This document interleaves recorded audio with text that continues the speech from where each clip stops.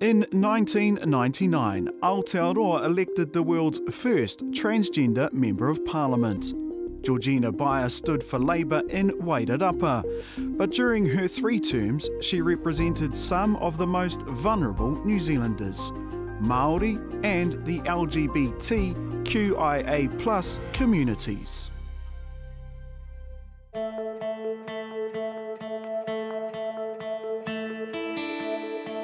In 1868, the first Māori MPs entered New Zealand's House of Representatives. Today, there have never been more Māori in Parliament. They span the political and cultural spectrum and continue to leave an indelible mark on our political landscape. In this series, we'll explore the legacies of former Māori MPs as they reflect on their time in politics. I'm Scott Campbell, communications specialist and former political reporter.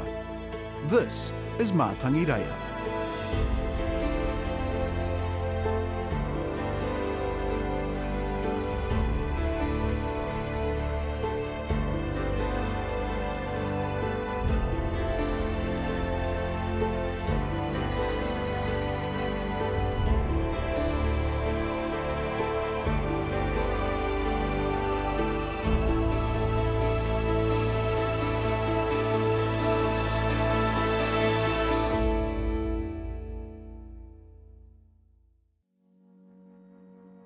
Kia ora, Georgina Beyer toko wengoa. I am a takatāpui, whakawahine of Te Atiawa, Ngāti Mutunga, Ngāti Porou and Ngāti Raukawa descent. I am proud and I am out. I want to start almost near the end of your parliamentary time. 2004, and a memory that sticks out for me on the forecourt of Parliament, that wave of black shirts coming up onto the forecourt, and standing out there, almost alone, was you. What do you remember about that day? It was an awesome day, and it was a horrifying day in many respects.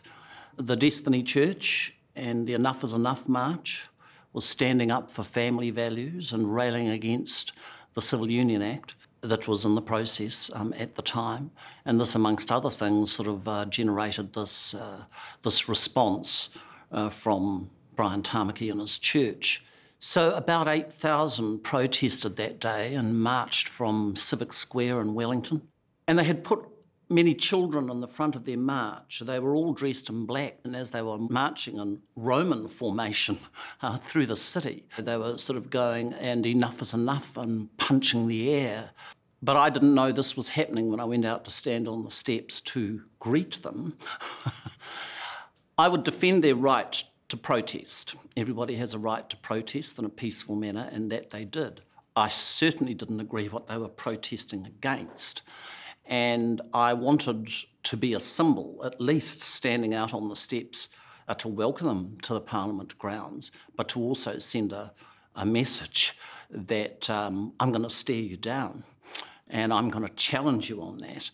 And often in some of the television footage that you see of that, Brian Tamaki is seen turning around and pointing towards the steps of Parliament. He's actually pointing at me and criticising me, the government, and all of that over our permissive ways and the moral decay of the country and that kind of thing. And so I guess for me, that's what it conjures up, that memory of you standing there in the face of thousands of people, them pointing at you, a number of them shouting things at you. Absolutely. There was a lot of abuse, verbal. I felt scared for you at points. Where did that bravery come from? What the courage to stand out there in front of them?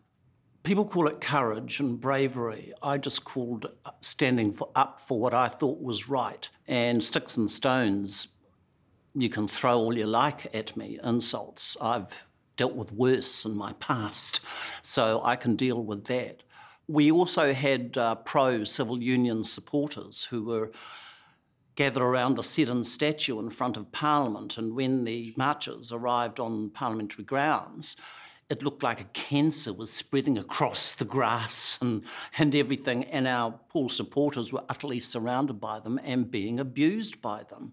I guess I wanted our people there to know that I'm standing here, and you can see me, I'm holding your rainbow flag. And I've had many of them say to me afterwards that they found that a very, a thing that kept them anchored and that they were doing the right thing, despite the fact they were being abused most horribly. So I just think that symbolism of me being there and I'm on that side of the fence gave them some strength. So I want to go now to your childhood then, because it's a nice segue to go back there. Talk me through that. So born in Wellington, and a fairly rocky start from early on. Sort of, really. Yes, in some respects. My mother had divorced my birth father, Jack Bertrand, when I was about 1 year old. She was then a solo mother in the late 1950s. Was not an enviable place to be for a woman, certainly not a Māori woman, and she was training as a nurse at Bowen Hospital at the time. And my father was sent to jail for an indiscretion. He was a policeman. And during that period, she divorced him. She'd also fallen pregnant before he went into jail, again with a second child, and had that child adopted out at birth. I was put into the Newtown Salvation Army hostel facility for a period of time while my mother got herself sorted, but she was so horrified by the care that was being given to me there that she had persuaded her now quite elderly parents, having just dispatched 8 children from their home, and they agreed to whāngai me, I guess. And that's where I went for probably the first 4 years of my life. And that was sort of fine. Then my mother remarried in the early 1960s to Colin Beyer. And when that marriage happened, I was brought back down from Taranaki, where my grandparents lived and had a farm, and began my life with this new relationship. And what did those early years do for you? How did they shape you? Well, I wasn't deprived, put it that way. My stepfather, Colin Beyer, was a barrister and solicitor. We were mildly well off. I had a relatively good education, a mix of state and private school. I went to Wellesley Preparatory School for Boys, or Wellesley College as they call it now. But of course, from about the age of 4, I had displayed and started to display some quite effeminate behaviour, a tendency towards things feminine. And while it was a bit cute for the adults around me to have me sort of dressing up and things like that, when I got to about 7 or 8 years of age, that was then frowned upon. And that was reinforced with punishment for that kind of behaviour. Physical punishment, verbal punishment, mental cruelty, really. Not unusual for many people of my generation who went through that, who were having difficulties with their gender identity, is what it would turn out to be. So you're named after your grandfather? I'm named after my father's father. He was Lieutenant Colonel George Bertrand. He was 2IC, second in command of the 28th Māori Battalion under General Dittmer. After the war, he became a master at New Plymouth Boys High School. But he died in a car accident in 1957, the year I was born, hence why I was originally called George. And so at what point did you decide, or did you notice that you wanted to be a Georgina, not a George? I probably came to that sort of, that's the direction I'm going in when I was about 16, but I had no idea how to achieve that. But when you were younger, you were quite happy to dress up and you were in plays. Yes, but the punishment meant I started to do it secretively and deviously, frankly, because if I was caught or discovered or anything like that, it would be dealt with physical punishment, corporal punishment, beatings, hidings, things like that, to beat it out of me, I suppose. And quite cruel. I don't forgive my parents at all at that time for that kind of behaviour then, but on the other hand, I can't really blame them. That was the convention of the day. I soon discovered, really, that I was having to pay the price for their shame and their embarrassment. And when I relieved myself of the guilt around that, I liberated myself entirely. And I lay it on their doorstep that, that's actually your issue, not mine. You made it my issue by the way you reacted. Do you think back to that time and wonder what it would have been like without the beatings? And if I had been loved regardless of my gender issues, and stuff like that, yes, it would have been vastly different. If there had been love rather than contempt, yeah, it would have been different. So you don't blame them for what happened? Well, no, because I think the mores of the day, the morals of the day about such things as being gay or trans or anything like that was just an absolute no-no. There wasn't a lot of information around in those days. It was just a taboo thing. And that's the way it was. Well, thank God the world has changed tenfold since then. So how did you express yourself at that point? Well, devious little ways like becoming involved with theatre and drama, because then you can go and wear costumes and it's perfectly okay to put makeup on, you know, stage makeup and things like that. And I was able to, in an acceptable way, sort of enjoy and be, you know, that sort of thing. I was in a sort of an environment where that was permissible, although acting and drama and things like that was in those days seen as being a bit sissy for a boy thing to do. But I mixed that with at school, reluctantly playing rugby and all the boys' sports. I just couldn't quite work out where this drama acting thing would come from. But I found that as one way of being able to, to be more who I wanted to be.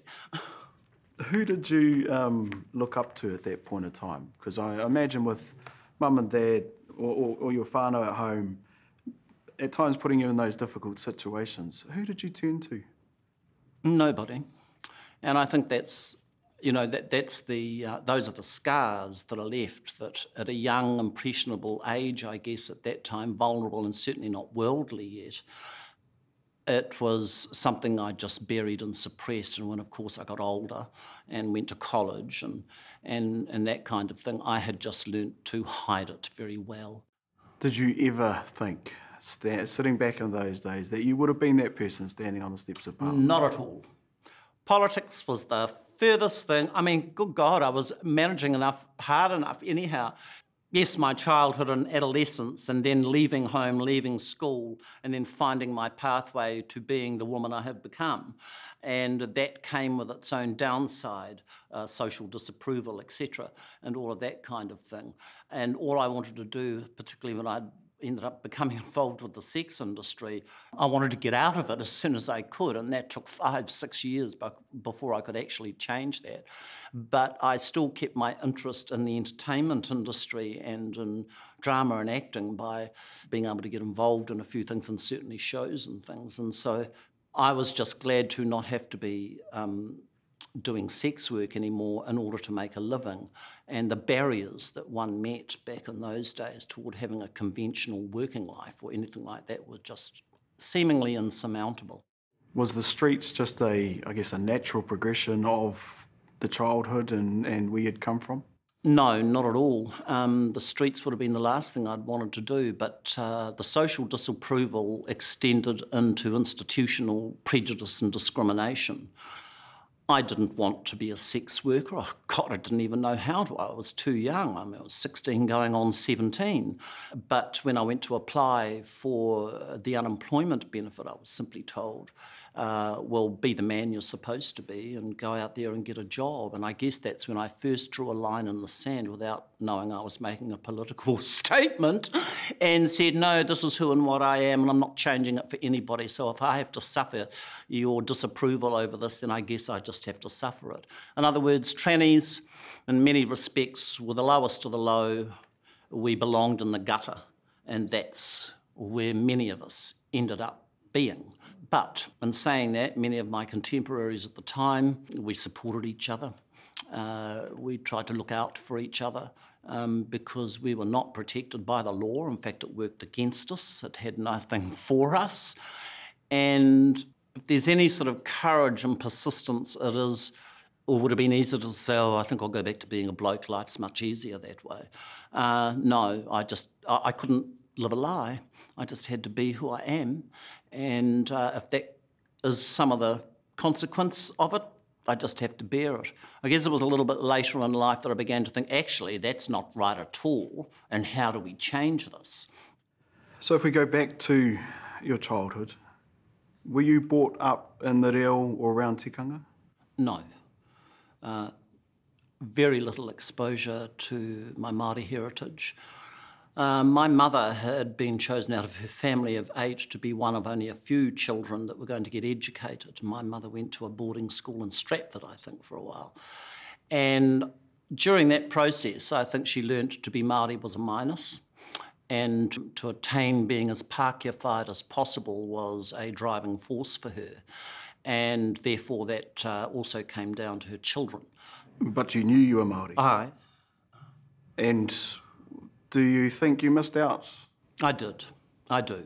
Because I could certainly use it now, and I guess, you can say, well, you can go and learn it now or whatever, but I found there's sometimes a bit of looking down their nose at you for those that aren't versed in the reo or steeped in tikanga and da-da-da-da-da. I did give it a shot in about 1991. I did a year's Māori Performing Arts course at Wairarapa Community Polytechnic, and I enjoyed that. And I guess the world opened up to me a bit more then. But as soon as that course was over, I had no one to converse with, and so much of what I had learned disappeared. But I had kept the textbooks, which came in very handy when I later became the Mayor of Carterton, to get me through porphyries and things like that. We were talking not long ago about the streets and what had pushed you, in your words, to the streets. Living that life, and I think you've said this before, on the fringes of society. Mm-hmm. Did that give you drive? What did it do for you? It did give me drive, because I always went in, with this grudge, thinking I shouldn't have to be living like this. No human being should have to live this if they don't want to.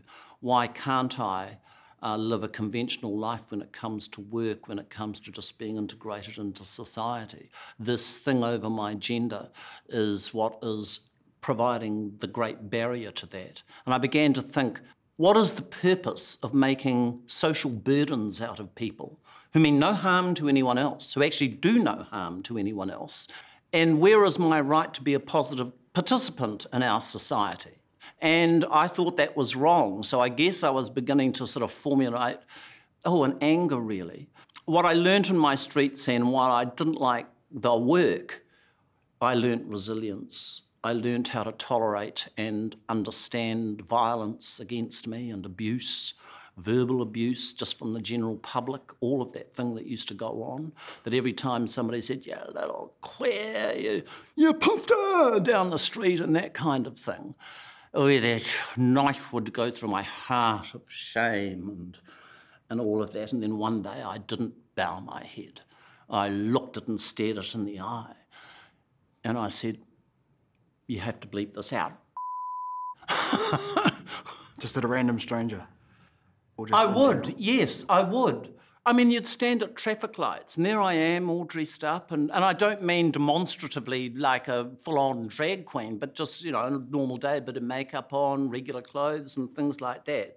But somehow I'd get sprung. So when a mother standing at traffic lights pulls her children away from you, get away from that person, kind of thing, the sense of a devalued human being washes over you. And so you learn to put up a barrier, some kind of screen that I was affected by that, and I would just have to sort of, stand up more staunchly about it, sometimes even verbally get quite aggressive about it, because if you can throw that at me, then I can throw it back at you.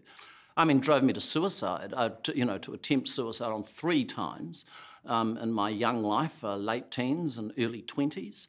I had been pack raped in Sydney in 1979, which was a terrifying, horrifying experience, and the law didn't defend me.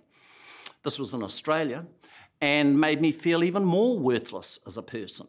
And so you begin to ask yourself, why am I tolerating this terrible life and might as well do away with myself? It was just so easy to fall into that kind of thought. Well, thank God I didn't succeed. But it gave me the drive after those suicide attempts and all of that nastiness that went on to, what can I do to change this? This has to change, this has to change. And I had no idea how I would do that. So where did the next idea come from? Well, I was fortunate enough, whilst living in Auckland in the early to mid-1980s, to get involved in a short film for a Television One drama series about a day in the life of a transsexual and a transvestite. I didn't realise at the time that I was in probably one of the trailblazing television dramas that dealt with that subject matter in its reality, as opposed to some fictional, over-the-top kind of depiction of transgender people. And that earned me a Best Actress nomination in 1987 for our Film and Television Awards that year. And what I won was the fact that my peers in the industry at the time gave me the dignity of nominating me in the gender to which I identified. So that boosted my sense of self-esteem considerably. Throughout the 1980s, Georgina Beyer was working in a gay nightclub in Auckland, but like so many events in her life, change would be just around the corner. 1990, I found myself in the Wairarapa, living in a small town called Carterton. And this is when I had decided that I was going to, I need to get some more practical skills to be able to work in the real world. And I'm doing a 20-week life skills course. And after I did that 20-week course, I was then asked to teach the drama component on that course, which was all great. And it was all new for me to be, I didn't think I'd be able to sort of teach that kind of thing, but I was able to. I was also part-time doing work on a new FM radio station in Carterton, or the Wairarapa at the time, called Today FM, owned and started by one Paul Henry. And I was doing breakfast news reading with him until he paid me about $10 a bloody session. 1991 budget, the mother of all budgets, Ruth Richardson's budget, which wiped about 25% off benefits. It had a devastating effect around the country. And we were climbing out of the financial crises of the 1980s. Freezing works were closing down around the country. Many people, particularly Māori, were finding themselves unemployed, displaced. And in Carterton, we experienced a little bit of homelessness. And as I was now involved in the community centre proper, we decided that it could be part of our job to try and take care of this homelessness situation. And I guess that's when I first started being involved in public life like that. And then 1992, the local body elections come around, and my little group of friends and colleagues at the community centre said, we think you should run for the local council, of which I gasped and said, are you kidding me? What the hell do they do? And, and that kind of thing. But because I had been pushed forward to be the voice of our little submission to council when we wanted some assistance with temporary accommodation, and they refused it, because they reckoned that that was a central government responsibility, not local government responsibility, which was sort of a bit strange since they had pensioner housing. But in this case, no, they weren't going to help. So you get there, you get to council. You've now gone from Vivian Street to Auckland, and now you're in Carterton, a rural, traditional, conservative place. Yes. And you're being put forward for the chains of office. I think certainly my friends around me at the time at the community centre had long put aside my colourful past and my gender, and actually took more notice of the substance of the person.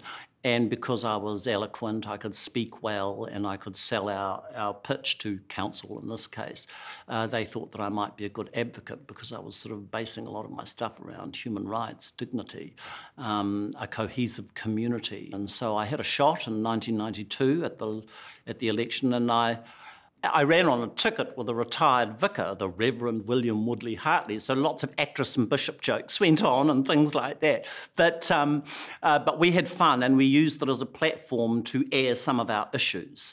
I missed out in that election. I was the highest polling unsuccessful candidate. I've missed out by 14 votes, and thought, wow. Recount? For this strange and exotic person to arrive in this rural town to suddenly sort of have a poke at the holy cow called the local council, I thought I did pretty well.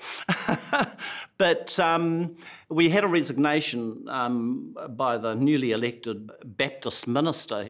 And while the council could have appointed me because I was the next highest polling candidate, they wanted to avoid a person such as myself getting anywhere near that council table. And so they put up a few candidates, and I ran in the urban ward in the by-election, and I got half the votes, and 3 or 4 other candidates shared the rest of the votes. In other words, the urban ward constituents voting for there sort of gave the finger to the council and said, whether you like it or not, you're going to get it. So in 1995, I served, not quite a full term as a councillor, and that was my learning period, because I knew nothing about local government, I can tell you. But the Resource Management Act had just been started to be implemented at the time, and I seized my opportunity, because I was effectively shut out of any of the major decision-making and stuff around the table. If they had to tolerate me, they'd tolerate me from a distance. One of the things that council needed to do was establish a consultative procedure with local iwi. So they turned to the first and only brown face sitting at the table, making the mistaken assumption that I was steeped in tikanga Māori and understood te reo so beautifully well that I'd be able to run away and come up with something. I was taurehere to the Wairarapa. I didn't even have any real tribal connections to there. So for local iwi over there, I was sort of, I had to be handed over by my people from Taranaki to Kahungunu and Rangitane. And so I seized my opportunity to come back with a draft plan for how we might have a consultative procedure with our local iwi. And I remember the council ready to rubber stamp it right there at one of the ordinary meetings. I said, well, excuse me, don't you think we better go out and present this to the local marae? And then, of course, thank God I kept my textbooks from the 1-year course that I'd done at the Polytech, because I was able to write the mayor's whaikorero. He wouldn't have had a clue what I'd written down there, but I sort of took it out of the book, and I had to do the karanga, and I had to do the waiata and all of that. Suddenly I became an important and valuable member of council as far as those things were concerned. Next, you shoulder tapped for that other safe seat, the Wairarapa one, into Parliament. Right. Well, can I just first say, when the mayoralty happened in 1995, I was as blown away as anybody else was that I would be successful. I had taken a risk in even running for the mayoralty, but you could run for the mayoralty and also for a council position. I felt fairly sure I'd get back on the council because I'd become popular. I was a hard-working councillor. So the mayoralty, I thought, oh, that's a bit of a push. But no, they elected me with a pretty, reasonable majority. And that was a remarkable thing. So now I was really into it, still asking the question, and what the hell do I do now? Okay, I'm the mayor. Okay, where's the handbook on this job? There isn't any. But I now was in this position and I thrived in it, absolutely thrived in it. Why? I just loved the contact with the people, that I could actually have an influence along with my councillors, and I was a consensus person, I was a participatory democracy person. I wanted people to know and understand what the hell it is we do, at this council, and I want your input. I'm begging for your input, where most councillors say, oh, yes, we'll just keep it over there. No, and I started to do things that was sort of unconventional for that particular, council at the time, allowing people to have their say. So you didn't give yourself a lot of chance to become the mayor. What about coming to Parliament and that seat? Did you give yourself much of a chance of winning that seat? No, I didn't. But again, no, not at all. And I frankly don't think the Labour Party thought I would be successful there. I don't think anybody would have thought that I would be successful there. But it's a nice, colourful character, and Labour was all about diversity and inclusion. And I ticked at least 3 boxes: Māori, transgender, woman. And so I was going to fit in there somewhere. But Sonia Davies came to visit me one day in my mayoral office, on the auspices of wanting to talk about our local health issues, particularly our hospital, which was under some threat at the time in Masterton. And by the time she walked out of my office, she had me signed up as a member of the Labour Party. And so the ball started rolling. So what made you say yes? Nothing ventured, nothing gained. What was I going to lose? I had just secured my second term in my mayoralty in 1998 with a 90% majority, so I thought, oh, that's safe. So now we can give this a go, and again, use it as a platform to air some of the issues that I had now as a local civic leader for our Wairarapa area, at least anyhow. And so I did use that as a platform, and I thought, if anything else happens, that'll be useful. No stranger to colourful situations, in 1999, the Mayor threw her hat into the ring to become a Member of Parliament. But first, she had to beat her National Party opponent. Oh, by the way, that National Party candidate happened to be one Paul Henry, broadcaster and man of many opinions. And he was running around with his family, his 2 little girls then at the time, and his then wife, in his gold Mercedes, preaching family values and things up and down the electorate. But he always has this smarmy way about him, really, Paul Henry.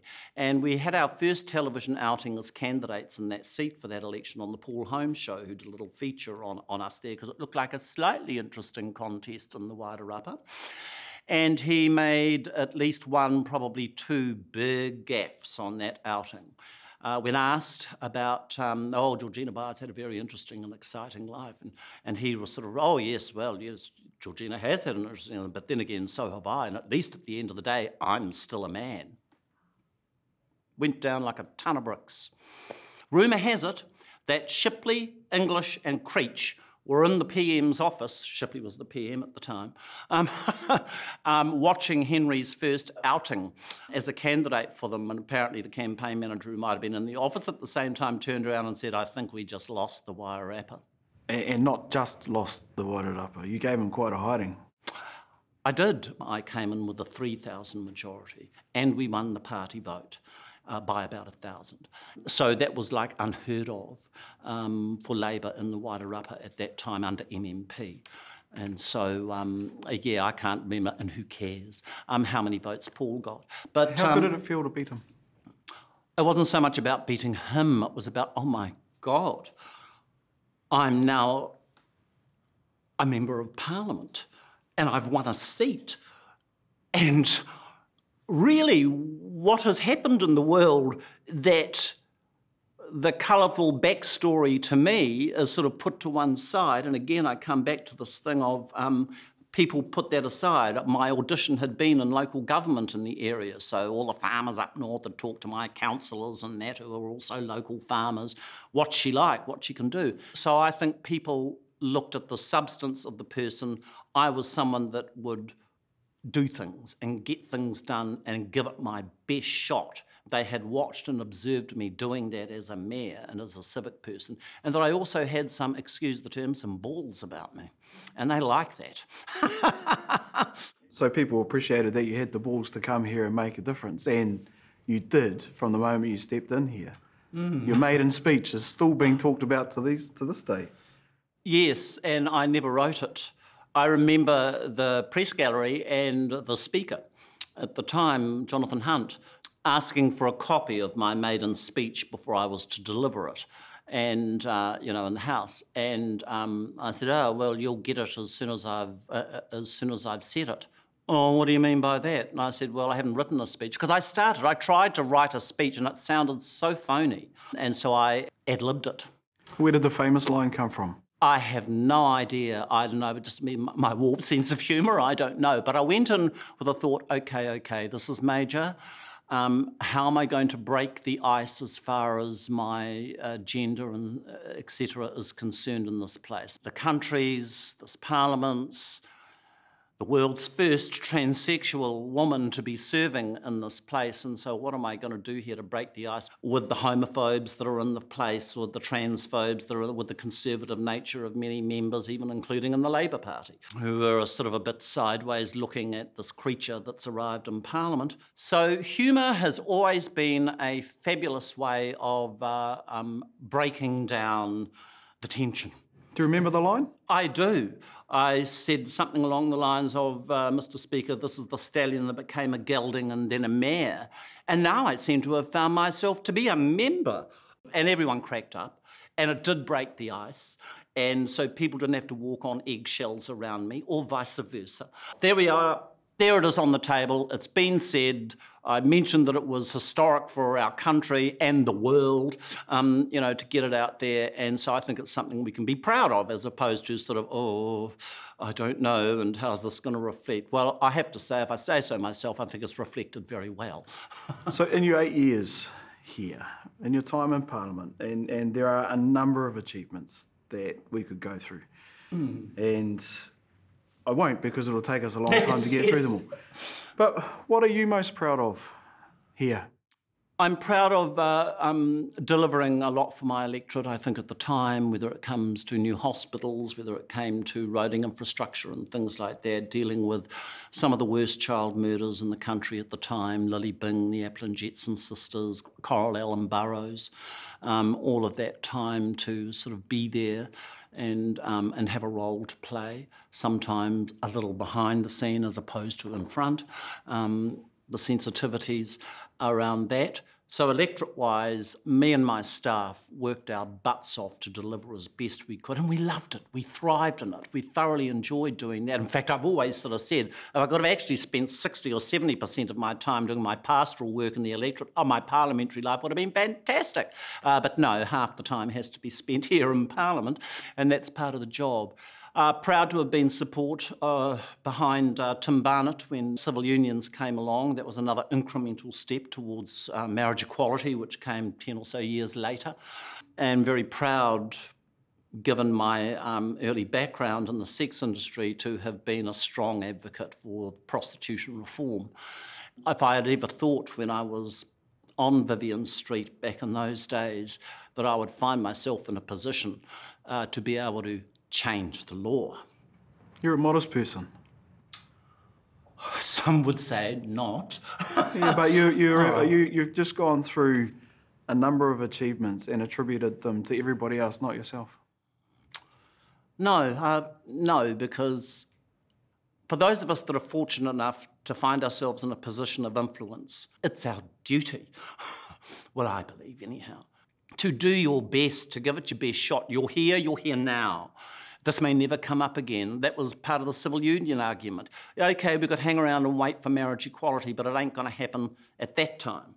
So let's go for what we can get now. And by the time we did get to marriage equality, a majority of the country by polling are saying, for God's sake, give it to them. Attitudinal change on social issues, it doesn't happen overnight. And you're not going to get these things happening unless you bring the country along with you. But with where you came from, you could quite easily have stood here and gave the finger to all of those people who had ever doubted you, who had shouted at you. Well, I sort of did, didn't I, really, without being so overt about it, because at the end of the day, we won. And that's what matters. I mean, I was just here for a brief time. I could have been in here in Parliament a lot longer than perhaps I was, but I had run out, I think. I mean, you talk about what were some of my highlights while being in Parliament and being able to be a part of. There were also some quite lowlights, and foreshore and seabed would have to be one of those.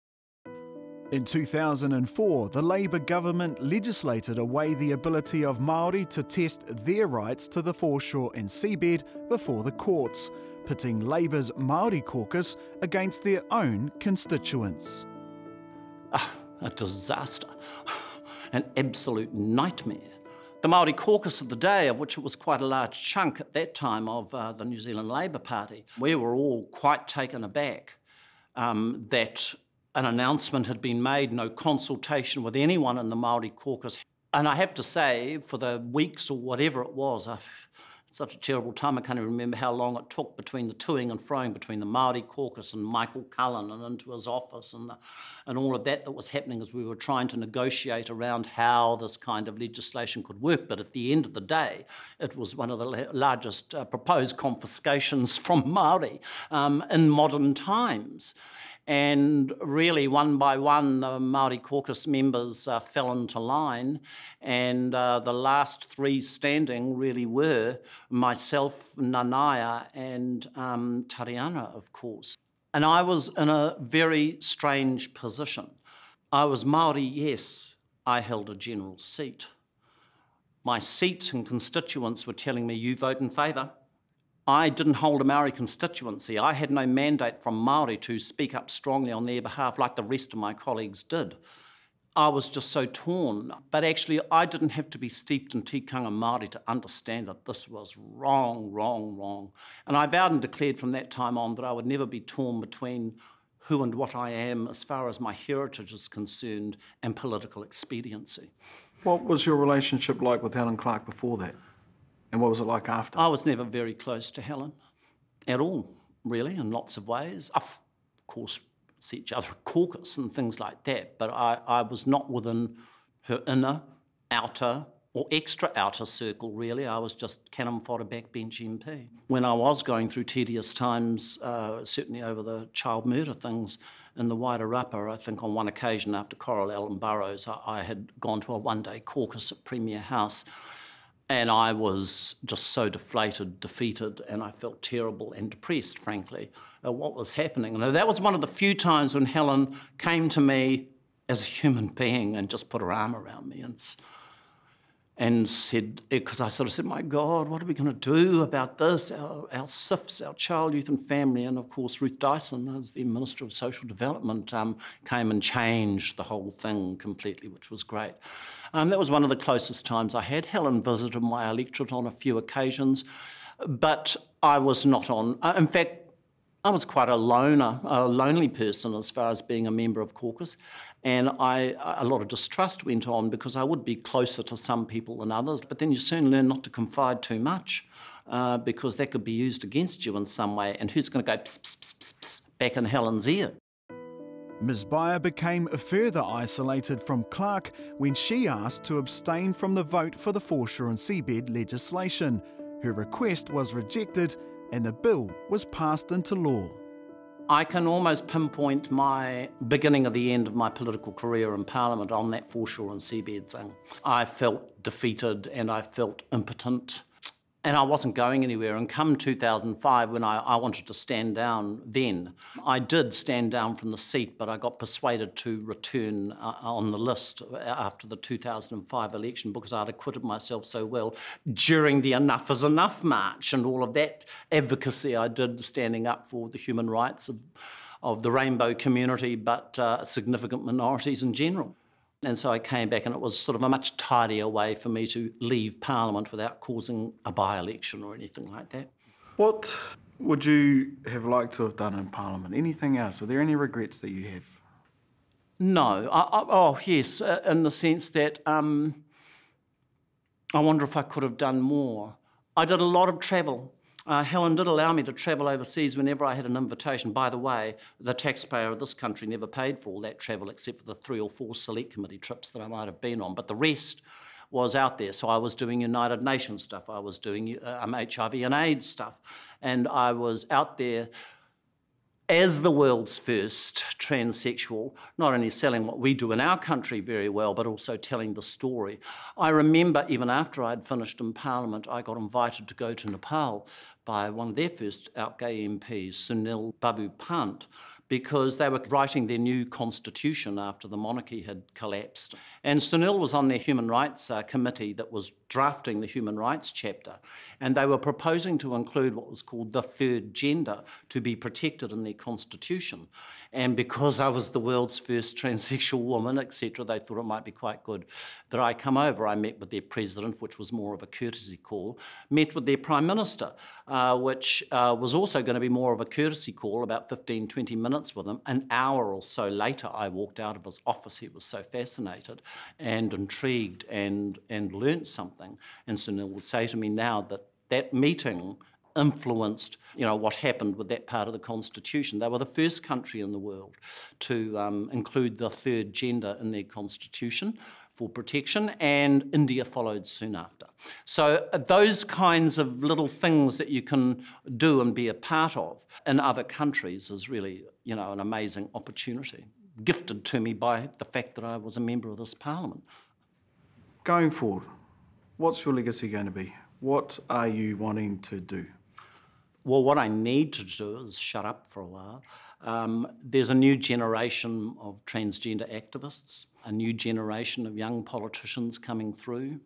And I'm glad, although I don't always agree with some of these new transgender activists that have come along and are still pushing the barrow on what I would call the minutiae of stuff that needs to be tidied up, although it's quite big for the transgender community. I'm pleased that my legacy for them has been that I trailblazed and started a pathway, not just for them to have a voice that's heard and listened to and acted upon, but for the world. We now have numerous transgender people who are elected to their legislatures around the world. I was the first for about 3 or 4 years until someone in Poland got elected, till someone in Italy got elected, and now they're sort of everywhere. We now have, in 2020, our first transgender US senator. Do you think George, at 4 or 5, will be proud? I think he might be, and unexpectedly so. You know, you've got to live on the edge a bit, and that's what life is sort of about. And I'm glad that, yes, I've faced a lot of adversity, but you can't live in your victimhood all the time. You can't wallow in it. You've got to learn from it, move on and change it, and change what, you know, created that. And I hope I've been able to do a bit of that. Kia ora.